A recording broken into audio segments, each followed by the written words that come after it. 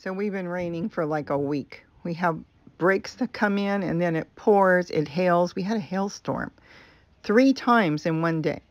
On the hummingbirds, the most important thing to remember is if you're feeding hummingbirds, keep feeding them.